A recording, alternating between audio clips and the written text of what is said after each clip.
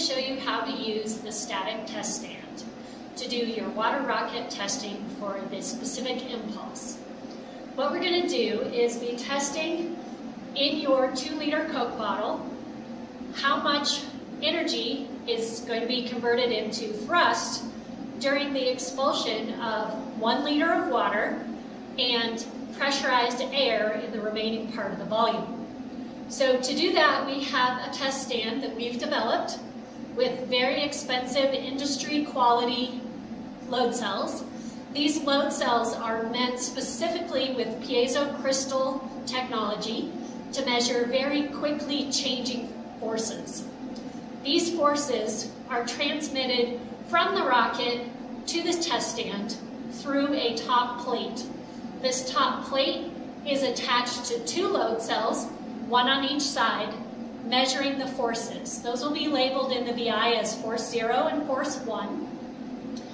Each of those load cells is supported on 2 aluminum blocks and then a bottom support plate that has a hole in the center, and the hole in the center is where the water and air is expulsed into the drain in the bottom. So the first thing that you need to do is fill up your 2-liter bottle with 1,000 milliliters. You can choose to measure that by volume. We have graduated cylinders for 1,000 milliliters. Or you can do that by weight with a scale. We have a digital scale that you can use to tear out the weight of the empty bottle and then add 1,000 grams of water to that. The next step, once you have the water filled into your 2-liter bottle, is to thread on the attachment that will connect to the test stand. This attachment, it has threads that match a typical Coke bottle. It has to be a Coke bottle because Coke bottles have a very specific tolerance on their flange and threads. Any other manufacturer can deviate from those tolerances and do not fit with our test stand. Notice on this test stand bracket that there is a red dot. There's also a red dot on the top of the test stand. Those need to line up so that the tolerances of the plate match the tolerances of the rest of the test stand. So the first thing to notice is where that dot is located, because you need to turn that upside down, and then you'll need to line it up when you place it into the test stand. You'll want to thread on this bracket onto the 2-liter bottle. Again, noticing where your red dot is. You can oftentimes do that by feeling for that red dot. It's located in this corner right now, so I'm going to keep an eye on that. And I'm going to attach the rest of my air pressurization system. That consists of an air line and a quick connect that'll go to our air tank, a rubber stopper, and a check valve. This white check valve allows the air to be pushed into the bottle in one direction. There's an arrow that indicates the direction that flow is allowed, and none of the air and water can come back the other direction. If you notice any water leaking into this line during testing, that is a problem, and you'll need to let one of the lab assistants or myself know so that we can replace your tubing and check valve as they do wear out over time. Another important step to add to your checklist is before you place the stopper into the 2-liter bottle, you need to coat that with soap.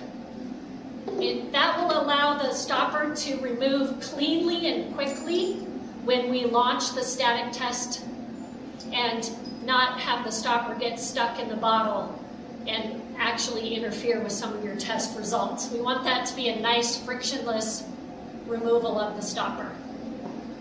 So you take and put some soap all the way around that rubber stopper, coating it nice and evenly. Place that rubber stopper into the 2-liter bottle. You don't need to press down too hard. The pressure will be put in place by the rest of our assembly. We have some washers to distribute the force, as well as a thrust bearing. we'll get that all the way up through the tubing here. Currently, we have 2 washers and 1 thrust bearing.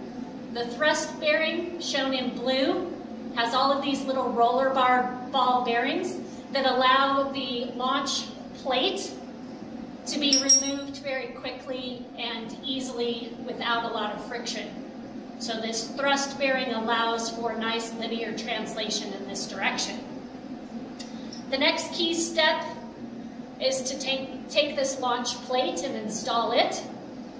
It needs to be installed in the opposite direction as that red marker.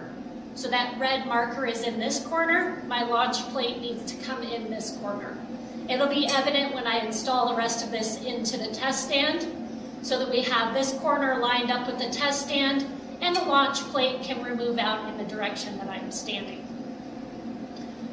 There's 2 different orientations of the launch plate. So this smooth surface here is preferred for smooth operation with the thrust bearing. We can also, if you'd like, add a little bit of soap to each of these interfaces on the plate. They're going to contact the ridges inside the rest of the test stand. So you can see I've added soap at this interface where this launch plate is going to slide, and then the other side of the launch plate goes on top of the thrust bearing. This is our entire assembly ready to install into the test stand. At this point, I'm just going to check for alignment, make sure everything looks good. Very important step that a lot of students have trouble with or get wrong the first time around is proper routing of the tubing and the launch cord. You need to route those before you install this launch plate into the rest of the test stand. Let's first start with the launch cord. The launch cord needs to go through the large square hole and then out the side, so that when we pull that launch plate, it comes out cleanly from the test stand. If you have any questions about that, since it might be hard to see in the video, you can always come and look at the hardware during lab time. The next piece that we're going to route through is the airline. The airline should go through the square hole and the circular hole. So one way to put that in your checklist, to reiterate, the launch string goes just through the square and out the side. The airline goes through the square and the circle, out the bottom, and then out the side. Hopefully that makes sense, and if not, again, come look at the hardware firsthand during lab time. Now you will flip this over, and the water should not come out of the 2-liter bottle, or you have a problem with your stopper installation and you'll have to start over. Continue to route the launch cord and the airline through the test stand.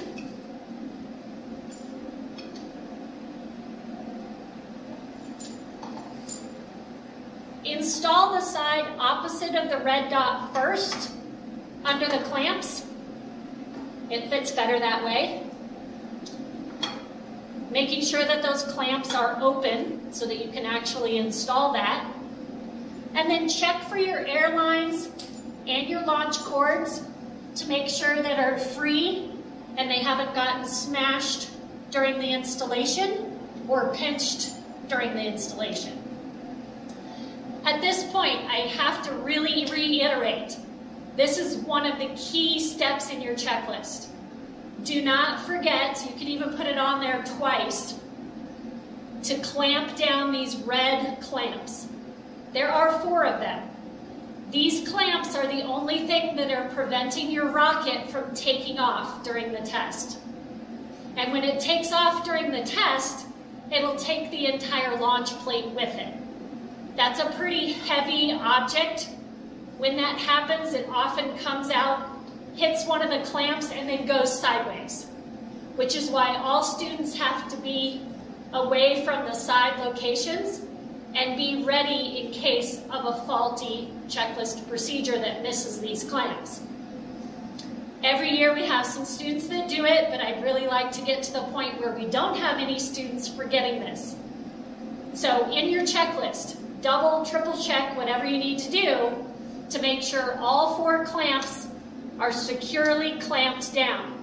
Not halfway clamped down, but all the way pressed as far as you can push that red knob. So we'll clamp all 4 of those down.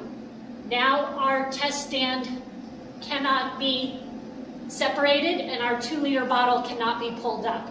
Another good way to check that in your checklist is to pull on the 2-liter bottle and make sure it doesn't remove. Double checks to make sure your clamps are installed properly and working. Next step is for the compressed air line. For the compressed air, we will typically be using this air tank, or we may provide to you an air line if the weather is nice and we can run it from outside. And the air tank is filled for you, so you don't have to worry about that part of the procedure. Should be between 40 and 80 psi. If it drops below 40, you're not going to be able to provide 40 psi to the bottle, so you need to ask one of the lab assistants or myself to get the tank recharged. On the tank, there are some important valves. There's a red stop valve at the end of the hose and a yellow valve at the base of the hose. If the valve is perpendicular, it is in the off position. If the valve is in line, it's in the on position. The reason why there's no air coming out right now is that the yellow valve is still off. If we open the yellow valve, air will start to come out the hose. We also have an accurate pressure gauge and then a pressure regulator. The pressure regulator also has an air gauge, but it's not as accurate, so trust the large gauge for the actual pressure coming out of the line. To set the pressure to the desired PSI, you pull out on the knob of the regulator. Notice the pressure on the output. Make sure in your checklist to stop the output valve line, making sure that it's perpendicular, because we're going to hold the pressure in this line and measure on the gauge what pressure we are capturing. And then open the yellow valve at the base of the tank and check to see what pressure you have in your airline, which is set by this regulator. You can dial that up or down by going counterclockwise and clockwise with this regulator knob. Also keep in mind that if you are decreasing the pressure, oftentimes some pressure is still captured inside the line, so you should vent that just to be sure that the actual pressure is read at that point. Also works nicely to go below the desired pressure, not temperature, and dial that up to the desired pressure. So I'm going to dial that up to 40, double check that with a little venting, and now we are ready to pressurize our rocket at 40 psi. Use the quick connect on the airline, pull back on the outer cylinder, press that in to connect your airline to the air tank, and then start to pressurize your rocket. To pressurize your rocket, at this point, since we're dealing with pressurized gases, especially, and the water bottle rocket that could explode, and other parts and pieces that could come off of the test stand, you need to wear safety glasses. So let me go get my safety glasses.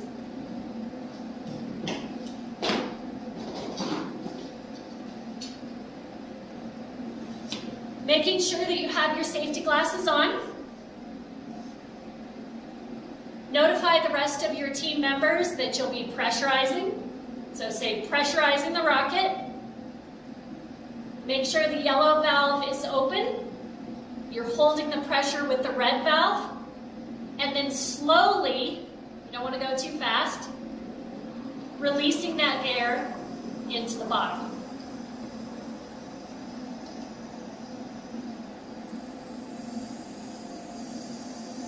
Allow a few minutes, actually I shouldn't say a few minutes, a few seconds to let the air populate into the bottle to make sure that you get all of that captured air into the rocket. Once the air bubbles have slowed down, and there really are very few air bubbles left to be pressurizing in the rocket, you can close off that airline. Make sure to disconnect at this point. Make sure you had that closed off. If you didn't, you let all the air out of the tank. And just for safe measure, close both valves to make sure the air tank is completely closed off. Then make sure to move the air tank out of the splash zone because the regulator cannot get wet. It's bad for the regulator. At this point, you need to coordinate with your indoor team members who are operating the BI, and we'll have a separate video for the BI operations. And you will coordinate with them so that they can zero the load cells. And then right after they zero the load cells, because you only have 5 seconds from the time you zero the load cells to take accurate dynamic data from the sensors, you coordinate with your indoor personnel. They say the sensors are zeroed. Then you start a 3, 2, 1, and release the clamp by pulling on the string and release all the pressurized air and water out of the water rocket. And that thrust will be measured as a function of time using the LabVIEW VI. If you have any questions, please ask myself or one of the lab assistants. Thank you.